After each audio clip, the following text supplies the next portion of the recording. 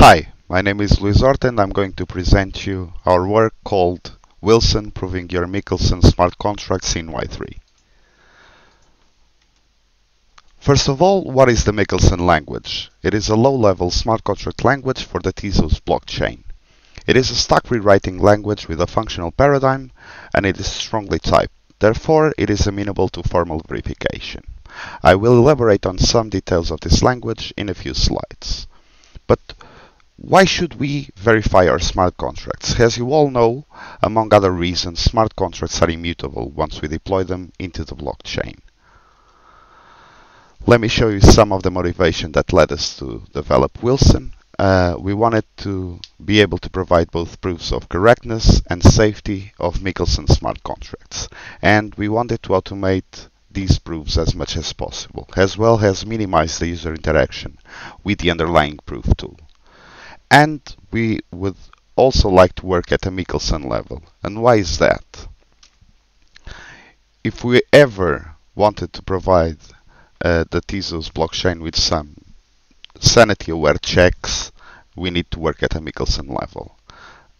Plus, by working at Michelson, we're not tied to a particular smart contract language because every Tezos smart contract language compiles down to Michelson, so this tool can be seen or used as a verification backend for all of them. And if we really wanted to provide support for a particular high-level language, like for instance if we want to do a certifying compiler, we would need a Michelson side as well. So the first steps that we needed to accomplish in order to achieve WhylSon were to implement an axiomatic semantics for Michelson inside Why3, as well as a Michelson parser so that we can use the Why3 API for translating Michelson into YML. In this picture you can see a representation of the architecture of WhylSon. So we start with a Michelson written contract, which is then parsed, and the Why3 API alongside the axiomatic semantics produces a YML contract, which can then be proved inside the Why3 framework. Back to the Michelson language, as you all know, it has 4 primitive types for constants, namely string, natural, integers, and bytes. As of version 1.3.0, Why3 supports strings as a built-in type. These types are almost in a one-to-one correspondence, except for type net and bytes.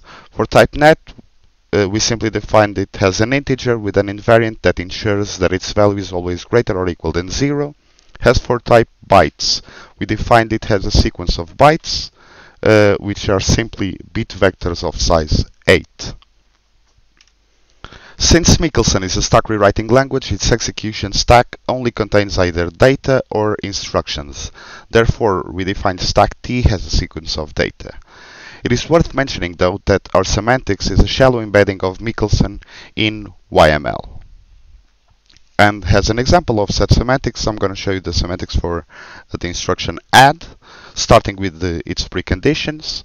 Here you can see that the first precondition accounts for the size of the stack, which has to be equal or greater than 2, one for each constant. The second one regards the possible combinations of the types that the add instruction accepts.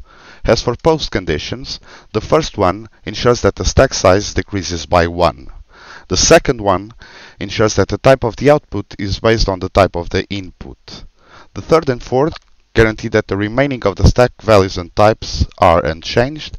And finally, the last one is where we actually perform the computation. All of that put together looks a bit like this. So this is the complete axiomatization of the add function. As an example of the automatic translation mechanism, take this Michelson contract, which simply takes a natural number as a parameter and adds it to the one in the storage. This contract generated this YML code below the box, which you can see here, but let's move on to a more concrete case study, namely the factorial contract.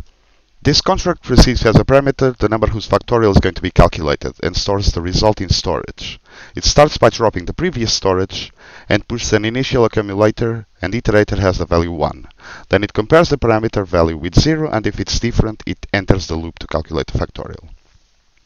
This example served as a testbed for our axiomatic semantics, and therefore it was manually translated, because our main purpose at this stage was to capture what our semantics could and could not do rather than the automation of the translation mechanism. We are currently working on improving the translation mechanism so that it could split crucial portions of the Michelson construct into separate functions in order to facilitate their proof. As an example of that, let's take a look at this loop body part, where the computation of the factorial actually happens. The precondition here assures us that the value stored at the top of the input stack is in fact the value of the factorial up to the previous iterations. The last postcondition ensures that the value stored at the top of the result stack is the value of the factorial up to the current iteration. The operation fact that we can see in this specification is the factorial definition from the Why3 standard library. This proof session generated over 2800 verification conditions, which were proved by Z3 and Altergo. Here's a picture of that proof session. And let's move on to some of the main conclusions we drawn from this work. We successfully proved the first case studies of Michelson smart contracts using an auto-active verification framework.